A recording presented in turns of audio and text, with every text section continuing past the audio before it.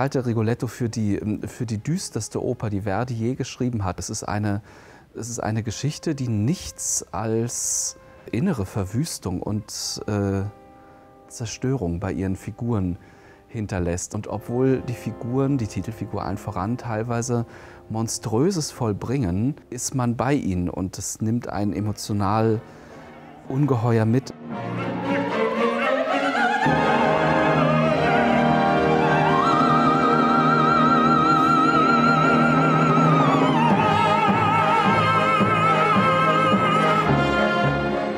Gilda hat für Rigoletto eine sehr wichtige Funktion. Sie hat aber zunächst einmal gar nichts mit ihr selbst zu tun. Gilda wird für ihn zu seinem Rückzugsort.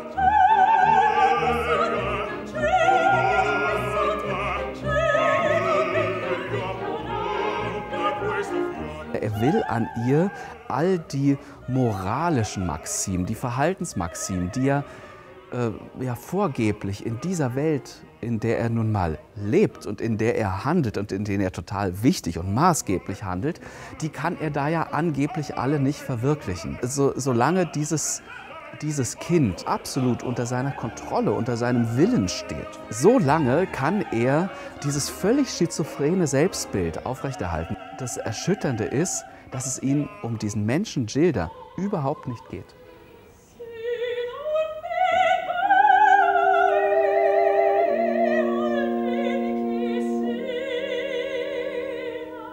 Normally, Gilda is the kind of person who is a typical virgin, very young, tender-hearted.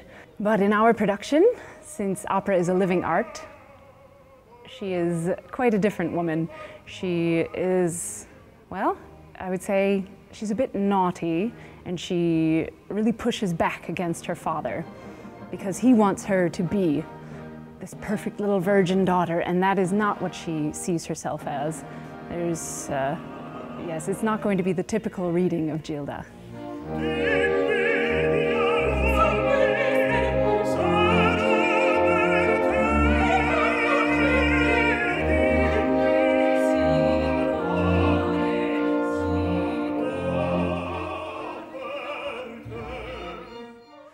Gilda and the Duke.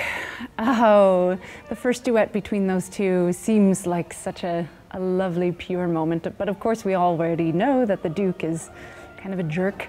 But in the end, it doesn't matter to Gilda. She sees what he's doing with this other woman, Maddalena.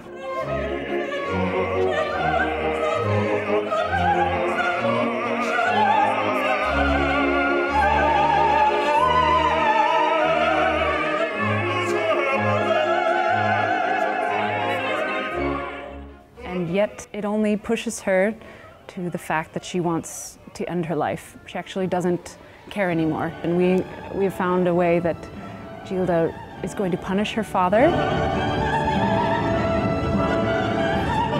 She'll punish him by giving her life for the Duke. And the Duke doesn't care. She doesn't care that the Duke doesn't care. She has this image in her head. She's going to become a martyr of sorts.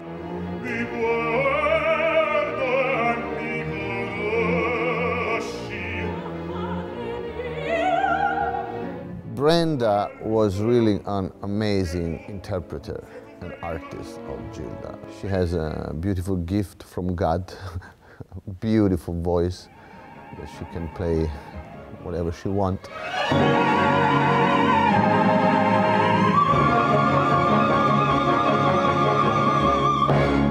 And she's a beautiful person, wonderful person, so it was really a big pleasure to work with her, really.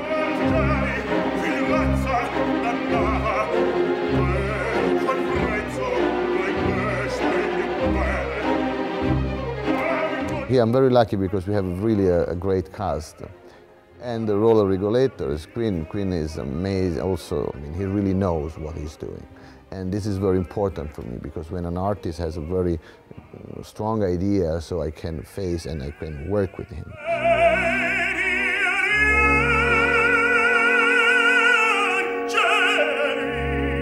Mario he sings with his heart. And that's the point of this tenor in this opera. And I have to say, it was a long journey, and everybody was giving really 100% every day. And I would really to say thank you, because it was really a beautiful experience.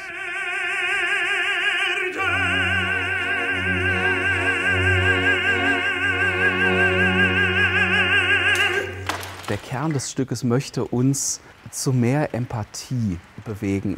Das Ganze funktioniert nicht in einem Läuterungsprozess, sondern hier, indem uns mit aller Konsequenz vorgeführt wird, was passiert und wo eine Welt endet, wenn sie das Mitgefühl und wenn sie die Empathie nicht mehr hat.